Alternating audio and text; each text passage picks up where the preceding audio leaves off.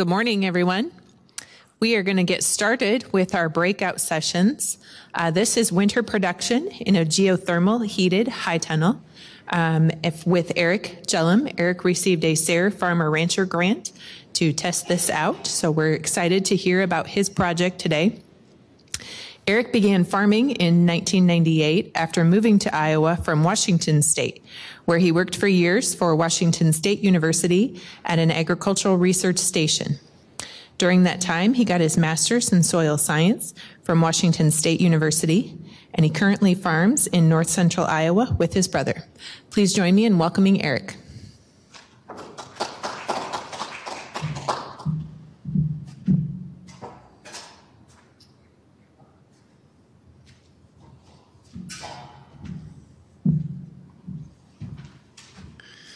Well, thank you, Krista, and I'm sure you're all glad you got reservations to come to this. Before I get started, I should throw out a thank you to SARE, because I've had several SARE grants over the years, and for farmers, that's about the only thing available. If you have a project you'd like to pursue, that gives you a chance to do it, and I've really been appreciative of that. So to get started here, before talking about the project, I want to just do a little primer of geothermal energy.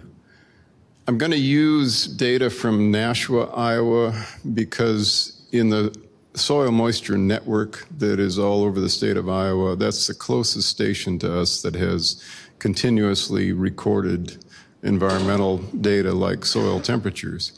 So the 50-inch soil temperatures that I'll refer to as we go through this come from Nashua. If I talk about 8-foot soil temperatures, they're my own data from the 8-foot deep loop for a dryer project that preceded this project.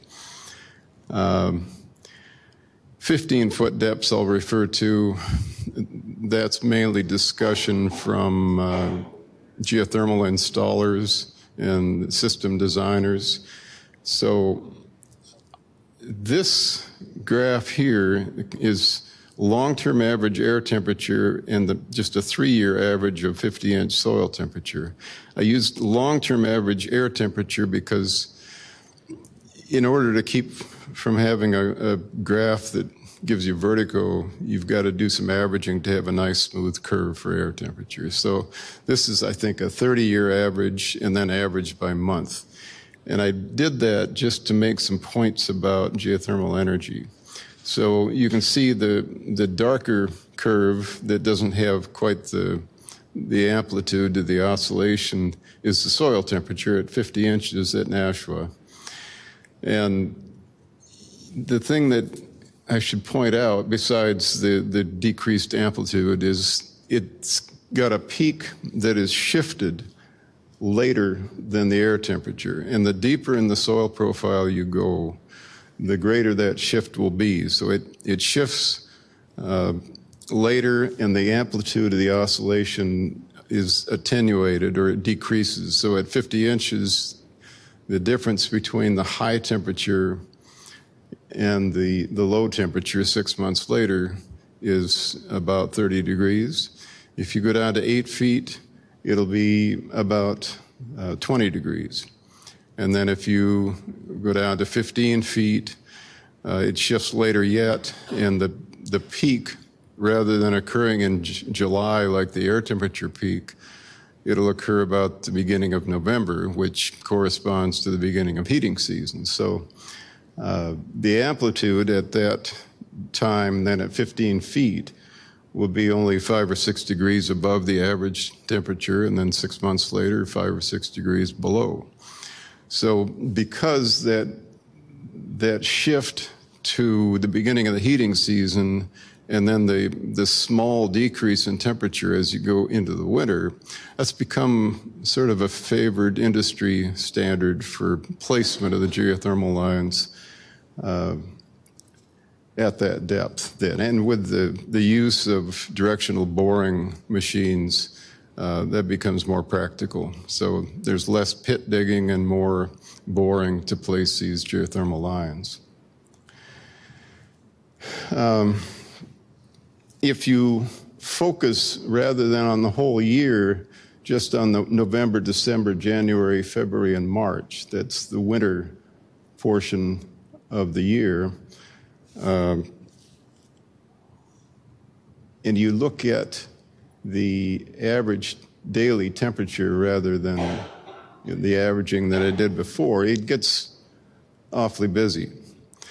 And if you want to look at what the low temperature would be rather than the average daily temperature, if you just use your imagination to shift all these lines about 10 degrees colder, that'll be a good snapshot of what the average low temperature is. And so you can see how much variability there is from not only year to year, but day to day.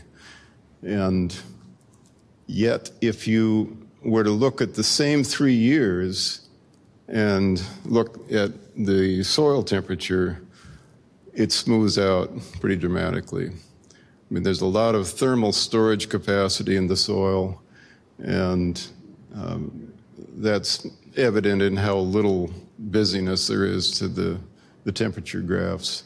So it's reasonable to just average a few years and figure that year in and year out, that's about what the soil temperature is going to be at that depth. So that's what I've done here. And if you notice that at the 50-inch depth, from the beginning of November to the end of March, that temperature is slowly decreasing. And if you had a line for 8 foot, it would be parallel and a little bit above that. But up around 50 degrees there, in Nashua, probably 49 degrees, if you went down to 30 feet, it would be constant. And so during the winter, it would give you a little bit higher temperature, and the delta T is very important here. So at 30 feet, normally, wherever you go, that temperature is going to be constant throughout the year. It's also going to be what the well water temperature is. So open loop geothermal systems for homes are popular if you've got the water quality to do that. Because you've got that constant temperature and they operate more efficiently. A closed loop system early in the winter can be more efficient, but during the middle of winter and late in the winter and early spring, an open loop, because of its constant temperature, will be more efficient. So that being said, if we move into a geothermal system and just describe it a little bit, I want to loosen up the linkage between the ground loop and the heat pump. Typically, when we think of geothermal heating, we think of a heat pump with a ground loop. So we have a ground source of energy, and this is we just got a new heat pump last year because the one that we'd had for 24 years finally gave up. And so the heat pump, because of its refrigeration cycle, can make use of this low temperature ground heat. That's the beauty of it. A heat pump nowadays typically would have a coefficient of performance of 4. And what that means is that 1/4 of the heat produced would be from operating the heat pump and the other electrical components related to it. And then 3/4 come from the ground. So the circulating water through the geothermal lines is a very low input, low energy input, and very inexpensive to do. Operating the heat pump itself is expensive. It's an electrical contraption. So if you didn't have the geothermal lines in there and just operated the heat pump, you wouldn't get any more than you would having toasters or hair dryers there. The beauty of the heat pump is that refrigeration cycle then that can take advantage of the geothermal lines. So if you have applications that you don't have to worry about people's comfort level, the geothermal portion of it is something that could be used alone. And if you don't have to have the expense of the heat pumps are quite expensive. If you don't have to worry about the expense, and the operation of the heat pump is expensive as well, then you could have a system that might up front be pretty expensive to install, but then you'd have years of very inexpensive heat. So I don't want to rule out the heat pump because that may be one of the applications that you use the geothermal heat for, but if you can get along without it, then all the better. So having that geothermal heat available, if you have applications that don't require a very high temperature, what might that be? I mean, my first project with geothermal was to dry corn, which might take a little bit of work to get your mind around because it's low temperature. But for small farmers or farmers that have bins that don't have very deep grain columns, natural air drying is a pretty competitive way to dry corn. Competitive with high temperature, high capacity gas dryers that can get up to 200, 220 degrees. Natural air drying just pushes a large volume of air through the grain and lets the drying capacity of the ambient air do the work. So for a limited time in the fall, a month to 6 weeks, that's the normal natural air drying season. But it's also the case that if you cut the airflow rate in half, you can do it for about 20% of the fan horsepower. And so cutting the airflow rate in half and running the fan twice as long, you can drive for about 40% of the fan cost. If you do that again, it gets down to about 16% of the fan cost, the operating cost. And the only way that you can do that is by heating the air, because the air during the winter deteriorates for drying corn so that you couldn't get the corn drier than 18 or 19% without heating it. And if you heat it with LP or propane, you take away most of the advantage of drying slowly over the winter. But if you use a low temperature, inexpensively acquired source of heat like geothermal, then that becomes practical again. So my first project was to do that, just dig in a geothermal line, and in this case, it was down to 8 feet. It was an 800-foot trench, 8 feet deep, with 3 3/4-inch geothermal lines at the bottom. And they went out in a trench for 400 feet and emerged into the greenhouse on our house where I could have a flow meter and temperature ports and a place to add in ingredients and let any expansion that needed to take place happen in a protected environment. We have a little greenhouse attached to our house. So then back into the ground, pumped by a very small pump, and back to the dryer where it went through a heat exchanger in the drying air stream. So, I mean, the pump here is a 3-speed pump. On low, it uses only 60 watts, and on high, it's 87 watts. So not a very big pump to circulate that water and get enough heat to dry 3,000 bushels of corn. So you operate that all winter, and it's not a very big investment. I mean, the fan costs more, and your fan size is pretty dramatically reduced.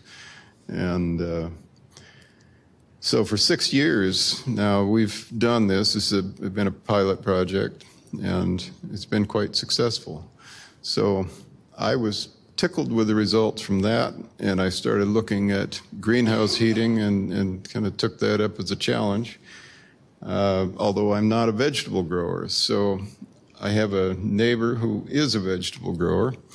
Steve Strasheim is owner of Twisted River Farm, which is just 7 miles north of us. And I approached him to see what his interest was in collaborating on a project. And he's progressive, he likes new ideas, and so he was pretty quick to take me up on it. And so I put up a high tunnel on our farm, and he was the producer in a project that we got another SARE grant for. And so he designed some trials with different vegetables, different varieties of lettuce and spinach and kale and onions. And he had broccolini. It's the first time I'd ever heard of broccolini, but he just tried a scattering of different vegetables there. So my part of the project was to design the heating system and take the numbers on it, take temperatures, and see what its performance was. And his was to be the grower and assess what the value of doing this was. And for him as a producer, you know, he had a high tunnel just like the one I put up. And high tunnels, you know, they extend the season and they make the primary season warmer, but eventually you get lethal temperatures. And so having a heat source that was inexpensive to keep the vegetables from freezing, you know, had value to him. And for anybody else interested, I mean, they have to decide what the value is to them, but my challenge was to keep a temperature that was not lethal. And as far as he was concerned, that was about 20 degrees. And, you know, spinach is tougher than I knew it was. I mean, it'll take colder than that. Lettuce, probably the threshold there is about 20 degrees. So designing the system for the greenhouse had different considerations than for the dryer loop that I use for drying corn. For one thing, as you can look back at the graph that we saw to begin with here, during the winter months, that soil temperature is dropping and it's bottoming out at 50 inches, kind of in the heart of the winter. So you're down about 35, 36 degrees at 50 inches. That's in Nashua. We'd be about a degree colder up in Osage.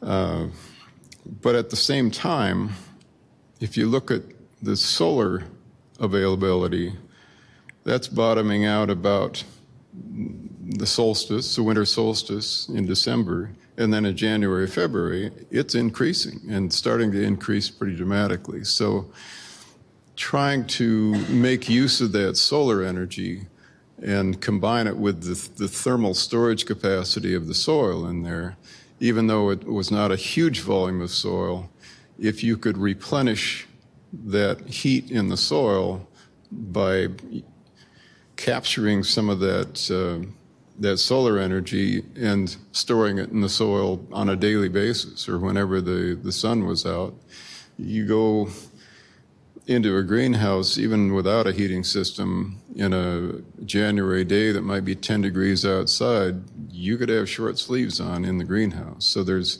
available energy there to put away. So to put these side by side, the soil temperature graph on the left is at 8 foot. That's off of my dryer loop, and that's from this year's data. And then I just isolated the winter months for the solar radiation just to illustrate that combination of soil stored solar energy and actively collected. And so that seemed like the logical way to design a system for the greenhouse, is just to put it entirely beneath the footprint of the greenhouse. So we went about doing that. I hired a guy with a trencher that would trench down 5 to 6 feet, and he trenched. I put an inner loop and an outer loop, and then the very outer loop is just the perimeter of the greenhouse. You can kind of see the pink board sticking up. If I had a pointer here, I could point it out, but I think it's pretty easy to see that I put a 4 foot deep, 2 inch thick pink board perimeter around the whole greenhouse. And then the geothermal lines are in a vertical slinky. So it's a narrow trench that I could just drop that coil in and just pull it along in about a 1-to-6 ratio. So for every foot that you went, you had about 6 feet of geothermal line in the loop. And so the inner and the outer loop were separated by about 7.5 feet, because this greenhouse was 30 feet wide by 54 long. So they were evenly spaced. And then I backfilled those to the top of the slinky and laid a drip irrigation tape on top of that so I could keep the soil wet. And that improves the thermal storage capacity and the conductivity quite a bit. So I thought that was quite important to do that. And then backfilled it and erected the high tunnel. So at the other end of where this picture was taken from, the building that this is all attached to had a nice wall that I could arrange all the plumbing on. And the idea of the project was to reverse the flow daily, so that when you're putting heat into the ground, you would have one flow direction. And then at night, when you're extracting heat, you'd reverse the flow so that the water coming out of the ground would be a little bit warmer and maybe operate a little more efficiently.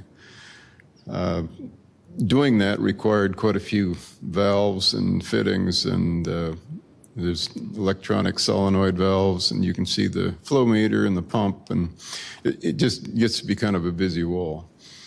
On the right there, there's a 4-inch diameter PVC pipe. That's just an expansion tank substitute, and it's a place where you can add ingredients.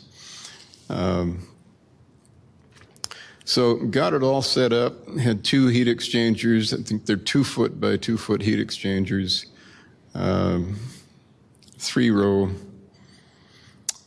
and started the system going and got very disappointing flow rates.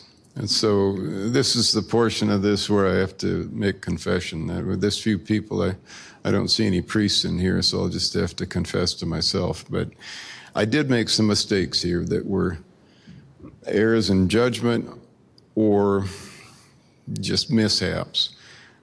One of them is that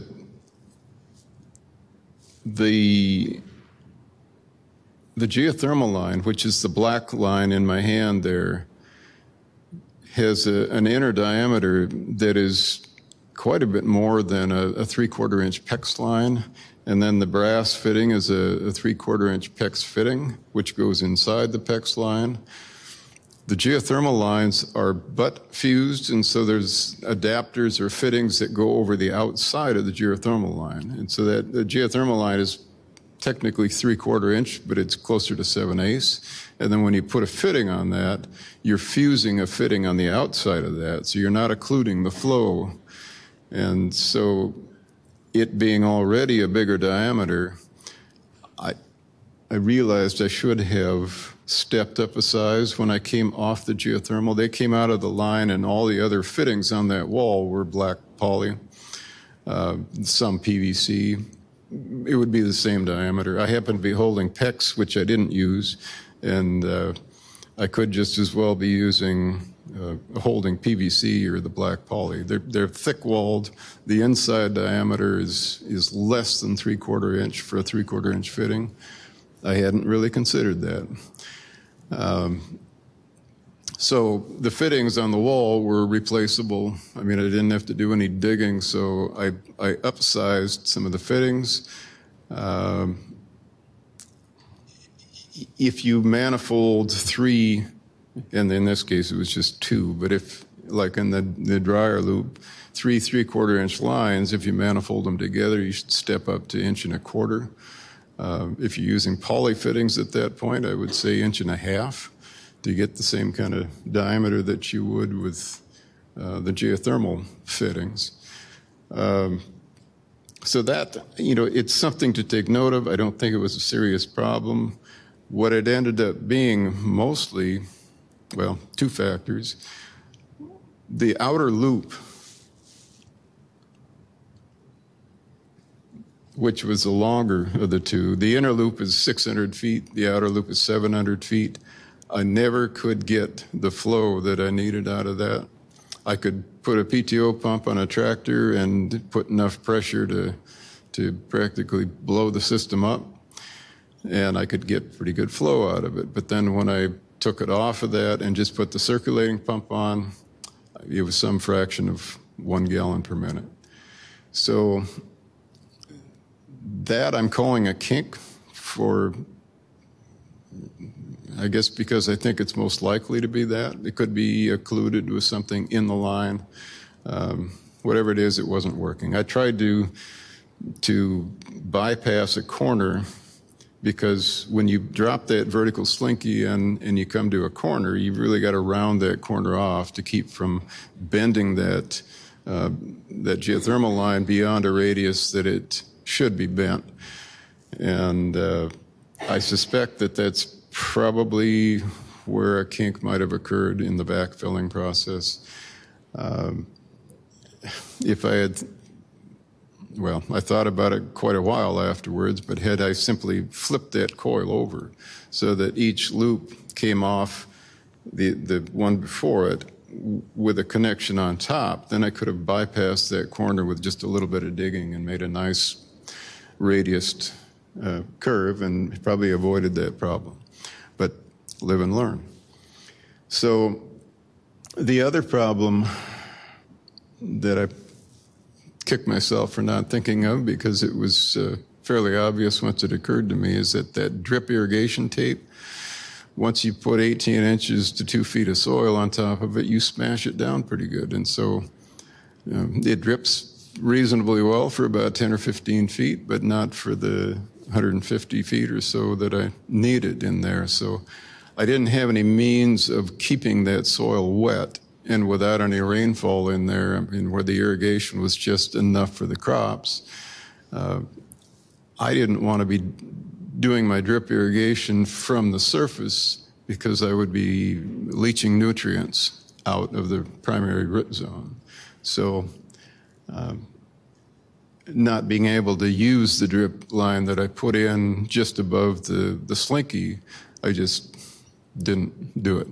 I mean, I could go in yet and put in drip irrigation line above the slinky, but since we started this project, there's been continuous crop production year-round, so it's a little hard to find a time to do that. So some of these problems are soluble. I guess maybe all of them are soluble with enough time and money to throw at it. So collecting all that and thinking about it, I think, what else could go wrong? we got started. Steve got crops planted in there. And then Mother Nature answered the problem. What else could go wrong? We had a derecho a couple of years ago, probably affected some of you in here. 17th of December, it seemed like it was. Affected quite a bit of Iowa and Minnesota. But it came through and did its dirt in about 30 seconds and then moved on. So this is what I came out to after I came out of the basement, because I went down in the basement, and about the time I got to the bottom, it went quiet again. I mean, it sounded like a freight train coming through when I went, but it just came and went in a hurry. And what it had done to the greenhouse is torn a hunk of the barn wall by the tractor there, thrown it up over the hay bine, up over the hood of the grain truck, behind the red grain truck, 150 feet without hitting the ground, and just inserted itself nicely into the greenhouse. About 2 months after we put the skin on the greenhouse and before I got it added to our insurance policy. So that was a big problem too.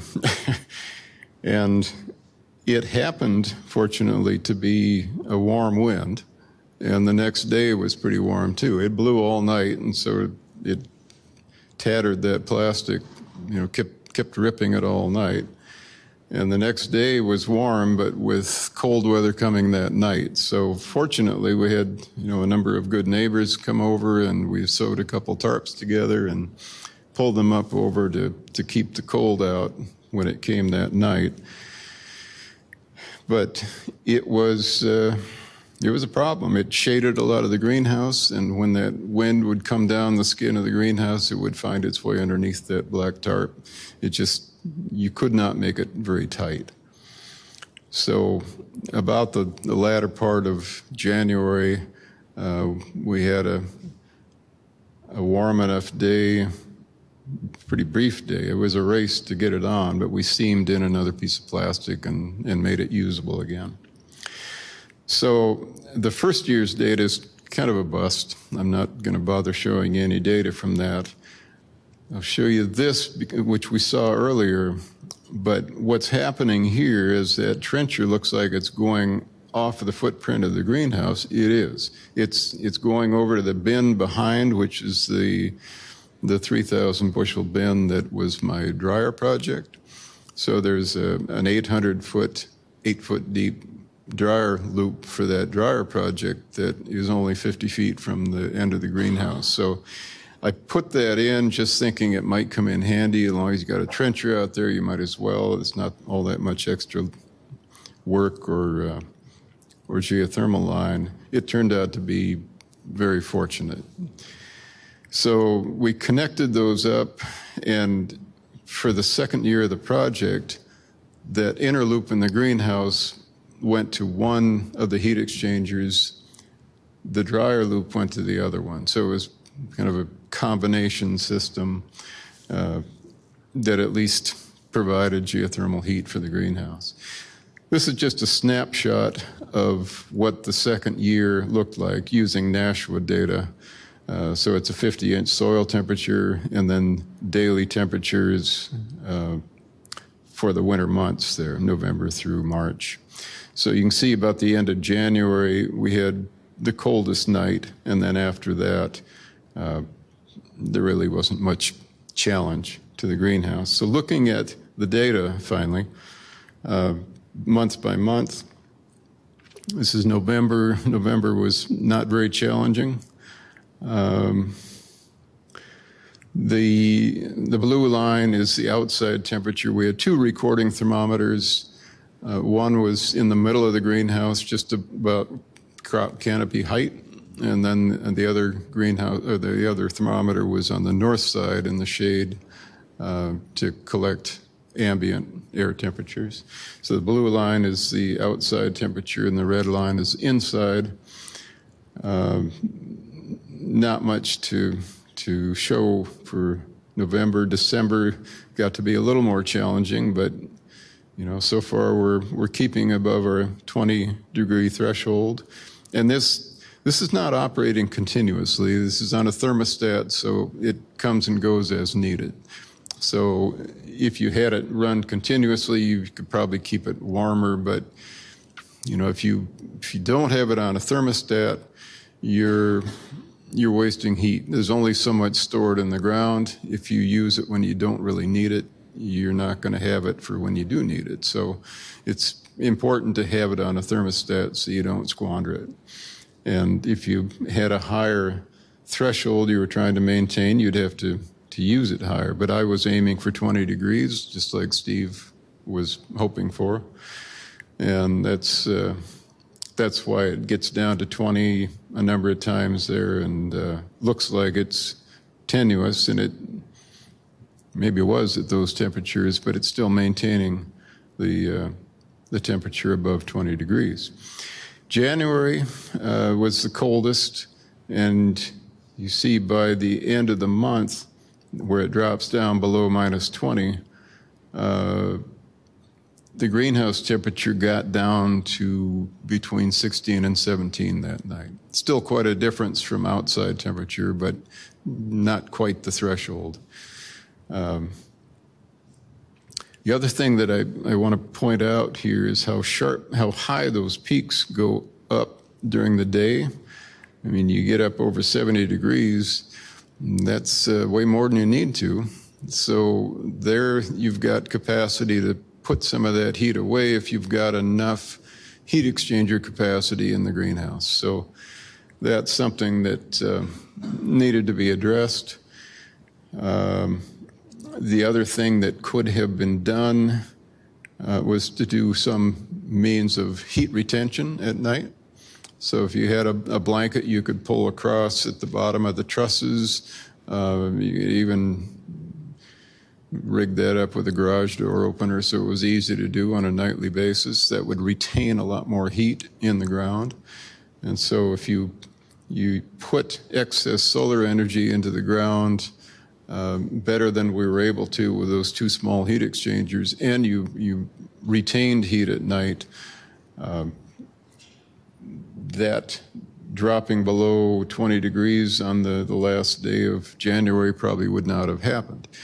The other thing is that a high tunnel is really meant for season extension rather than winter production. There are better designs for winter production that most of them have a well-insulated north wall and the glazing is all facing south.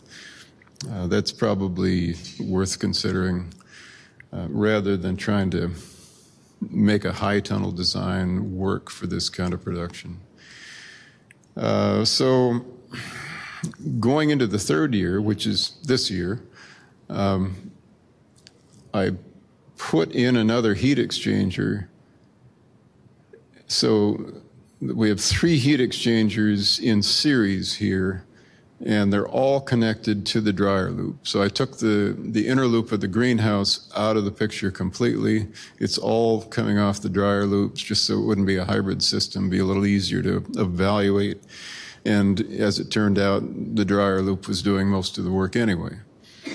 So going beyond the SARE project and not having a budget anymore, my pocketbook started complaining about buying expensive components. So this other heat exchanger is from a salvage yard.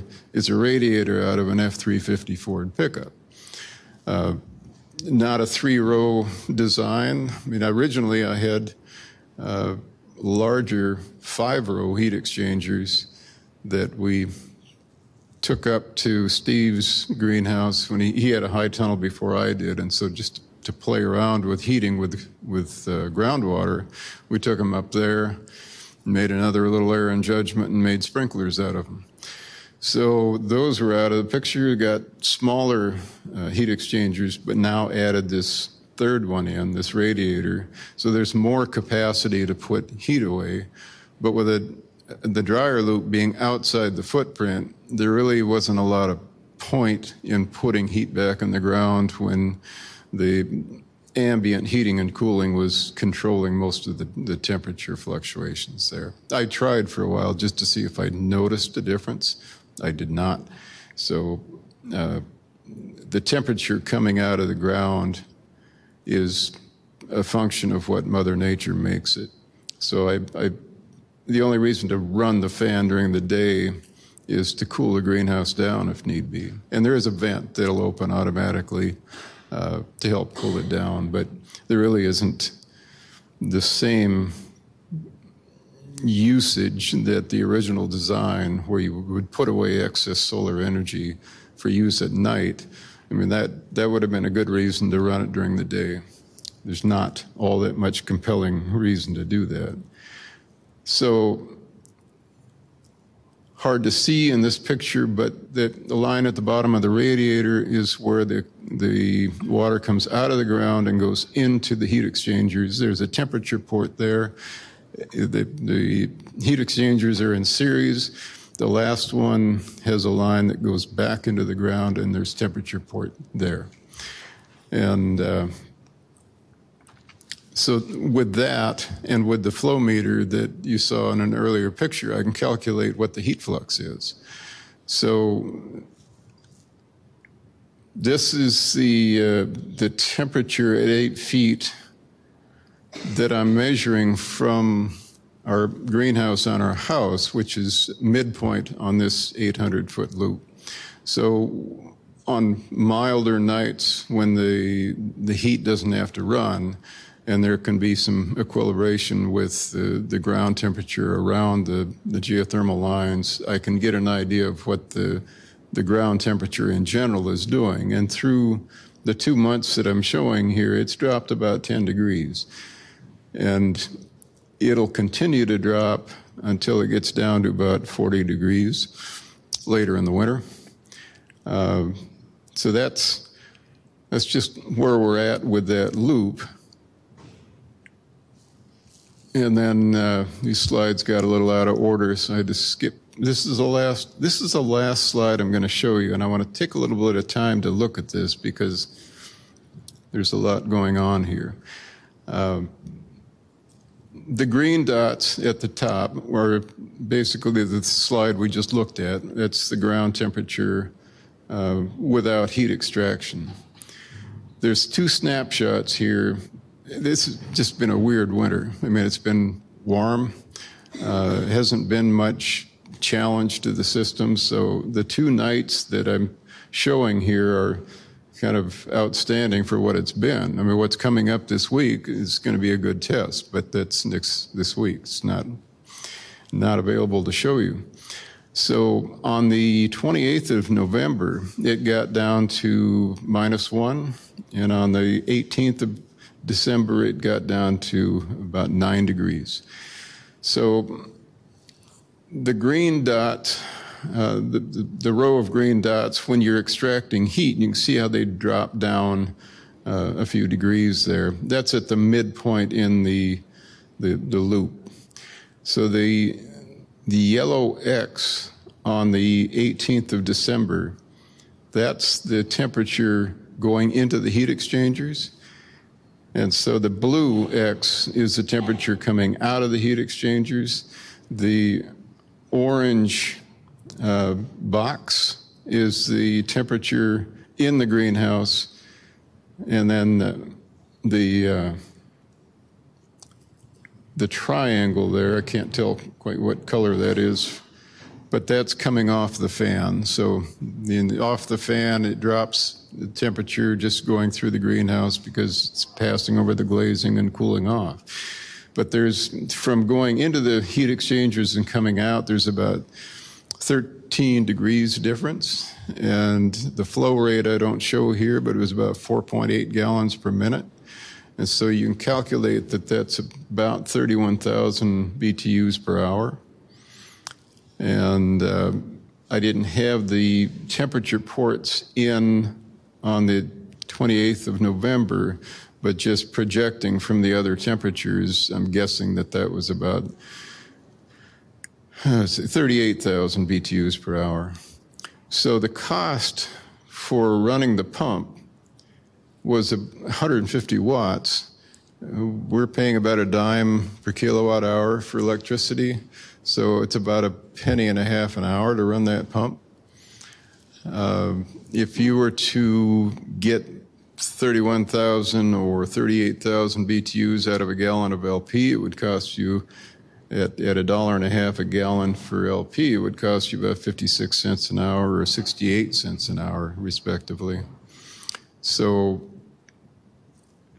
that's pretty cheap energy. I mean, if you can get by with the low temperature heat that that geothermal is, then you've got a very inexpensive heat source.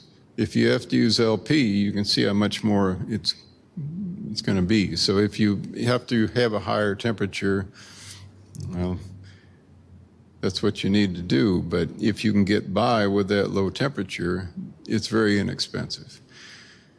So let's see, I've got. Okay, let me just quickly point out on that line where shows the ground temperature dropping slowly. At this point, it's dropping below the average temperature, which would be the well water temperature. So from here on into the winter and into the spring, that ground temperature is going to continue to drop, but the well water temperature would be constant.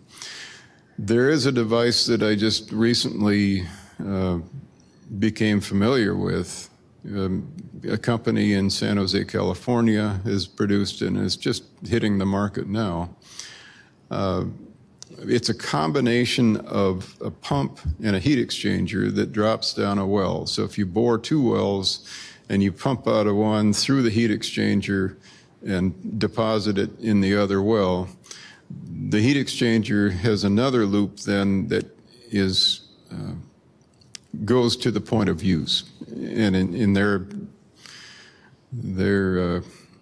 most likely a heat pump, but in this case it could be a greenhouse, it could be a corn dryer. It's a lot lower cost for installation, and it maintains the constant temperature by using groundwater, so you don't have that temperature dropping through the winter. Something very intriguing to me that I'll no doubt pursue. With that, I think I'll just quit and open it to questions, suggestions, any discussion. So what was the cost of that project? You did the trenching, everything to set the system up. What do you think it cost you? I figured, my brother helps on all these projects. I mean, we farm together, so he gets roped into helping a lot on this. I hired a backhoe to dig the trench for the dryer loop down 8 feet. We laid the lines and did all the plumbing to connect them up. It was cheaper than it would have been if you had that done. I mean, it depends on how much of it you can do yourself, but I figured that probably $5,000 would have done that system for the dryer loop. I had a 3,000 bushel bin that I was drying in. I had more dryer loop than I needed for that. I mean, the last couple of years, after making sprinklers out of my big heat exchangers, I had that radiator from that F-350 Ford as my only heat exchanger in the drying air stream. And that was adequate to raise the temperature 7 to 10 degrees. So you get down to 15% corn with 7 degrees and down to 14% with 10 degrees. The greenhouse loop, cheaper because less length of pipe. The whole grant, I think, was about $6,500, $6,600. And of course, I'm a little shy about asking for too much because I want the grant. And so I end up in each of my projects taking out of pocket, but not terrible. So, probably or $5,000 would have done that also. If I had done the plumbing right, if I had it to do over again, I could probably, that's one thing I forgot to mention, is in my desperation to get more flow in the greenhouse, I upped the size of the pump. I bought another pump, and it still wasn't adequate. If I had designed the system, eliminating some of my errors, I could drop that pump size back down, and my operating cost would be a lot less. So, you're right in asking that, because the cost of doing this is mainly the upfront cost. Once it's in there, you've got years of low-cost heat available there. But that's why I bring up that device that I mentioned at the last there, because it's a cheaper installation. I mean, boring wells, if you got a fairly shallow water table, $20 to $25 a foot, I think, is what the installer that I visit with periodically would cost to go down, and maybe 60 feet would be enough. Our water table is pretty shallow, but you need a well to drop this device in, and then a well to put it back in, or a tile. And so you've got some boring costs there. You might get up to $10,000 on something like that, but it's got more capacity than either of the systems that I've got. So that device, if I am costing that correctly, that's for a 6-ton heat pump. So it's capable, with its design parameters, of putting out about 5 tons continuously. So it's pretty capable. It would heat a larger greenhouse. It would dry more corn. That's just the smallest size that they make. They make a 6-ton, a 20-ton, and a 100-ton unit. And they're intriguing because they can cut the installation cost in half, and the operating cost is quite good too.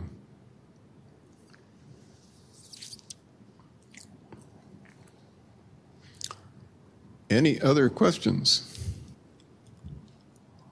Eric, I'm wondering if you can talk a little bit about the process to apply for the SARE grant, just so folks have an overview of kind of how simple the application. Yeah. If you have an idea that you want to pursue, SARE has a period of time that you can submit a proposal, and they also have help if you need it for grant writing. And with the years with the university, I've done enough writing, been involved with enough projects that I haven't made use of that, but it is available. And the proposal, then you flesh it out with all your expected costs and what your expected results are, and it gets reviewed by a committee that I think is made up of producers and university people, maybe some industry people.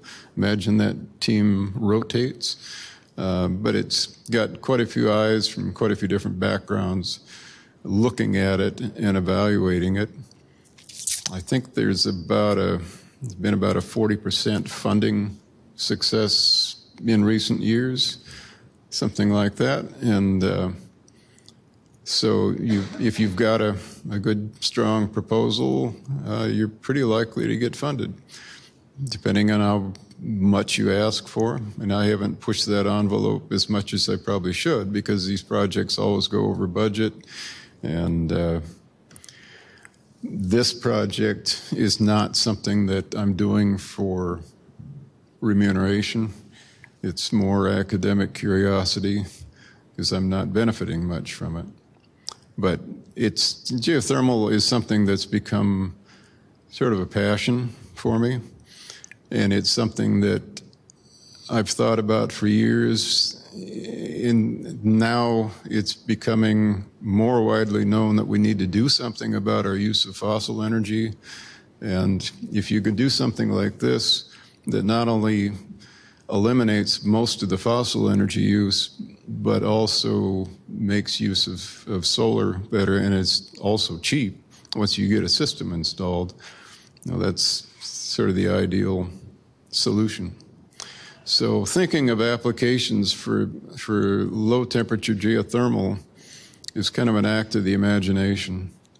And there are other things. 2 years ago, I think, I air conditioned our house. I bypassed our heat pump, used the duct system, and I air conditioned the house just with well water.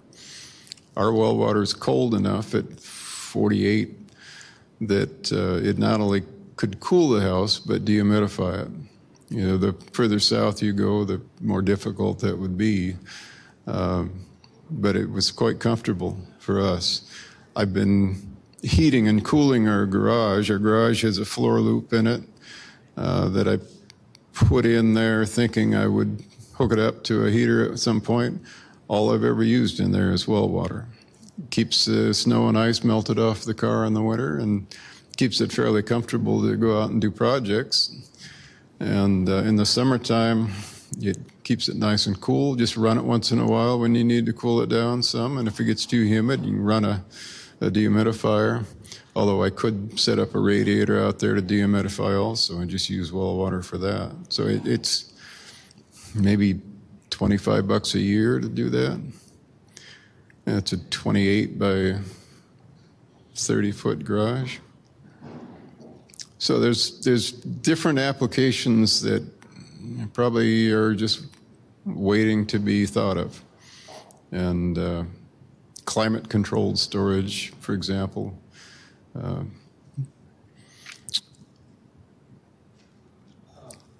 read an article recently where there was a similar setup. I didn't read the complete article, but they talked about actually cooling the greenhouse. Yeah. In some months. Yeah. Which might actually be a benefit for certain crops. Yeah. Do you think that's a possibility? Well, absolutely, yeah. And that's the reason to run the fan in the summertime when I'm connected to this big loop that goes outside the footprint would be just to cool it.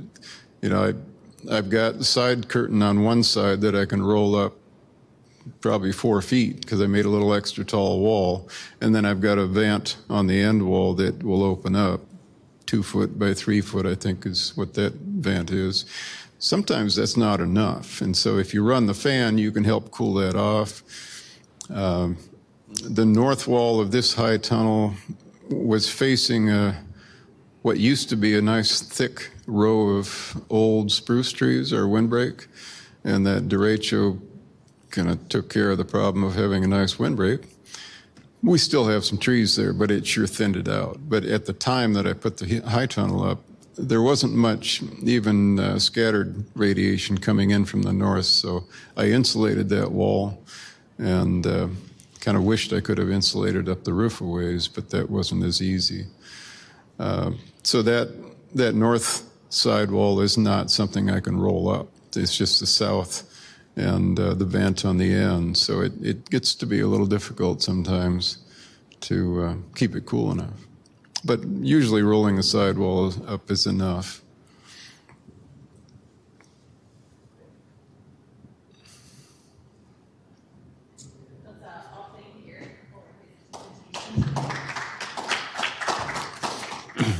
I feel like I really want you to come and evaluate the systems at my house. I know I could do a lot of improvement out there, so thank you. That was a wealth of information. Well, thank you. Thanks for your interest.